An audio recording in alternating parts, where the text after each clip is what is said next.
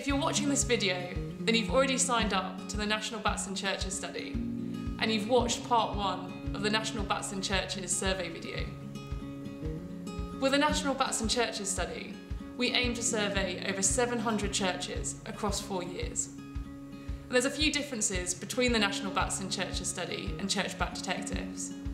We're asking you to take samples of droppings that you find for later DNA analysis.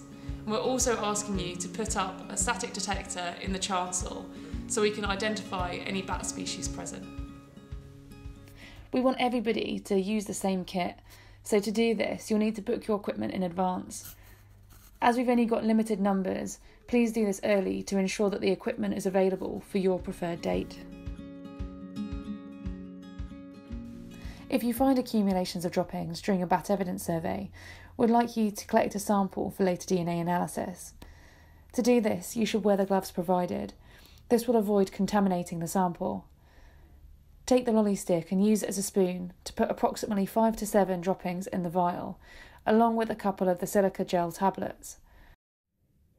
Each vial we provide you with will have a unique code on it, and this includes a unique identifier for the church and a letter. On the envelope we provide, please write down the code that's on the vial and whereabouts in the church the sample was taken. Once you've finished, please put the vials into the envelope and secure it before sending it back to us.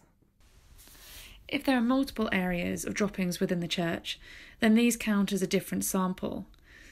Therefore, with each new area, you should collect another sample of 5 to 7 droppings, wear a different pair of gloves and use a new lolly stick. There is a maximum of 3 vials per church, and due to funds we can't promise that all of these will be analysed. If there are multiple samples, then please prioritise areas with larger accumulations from distinctly different areas of the church. If the church representative doesn't mind, it's good to leave the bat detector out for 2 nights. If the church is locked, it can stay in position, but if the church is open during the day, it would be really useful to ask the representative to take the detector in during the day and place it out again in the evening. When you receive the Pearsonic bat detector, we'll have set it up for you, but you will need to put the batteries in, turn it on and enable the sleep mode. Place the bat detector on the tripod at an approximate 45-degree angle, making sure that the microphone is facing the nave where the congregation sit.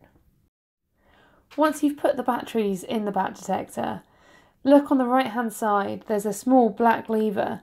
Switch that upwards to turn the device on.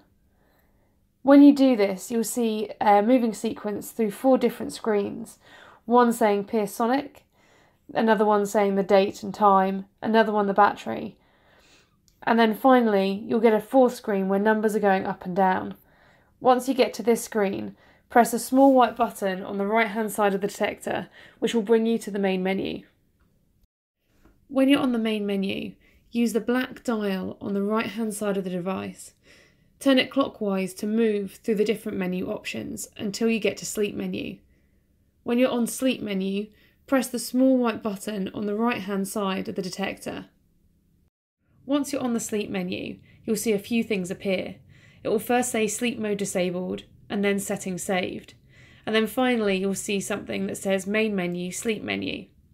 When this appears, you can press the white button on the right hand side of the device.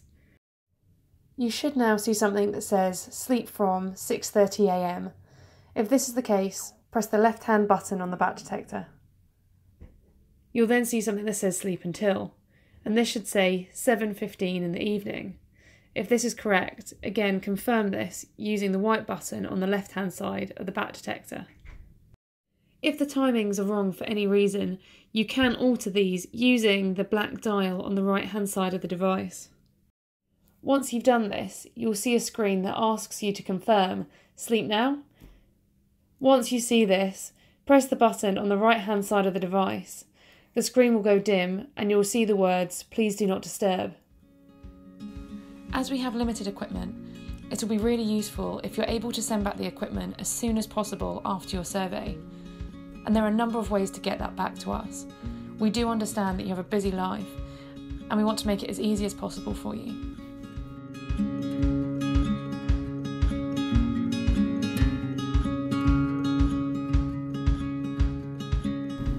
I hope that you found this video useful, and if you want more information, there's more online on the resources pages of the website.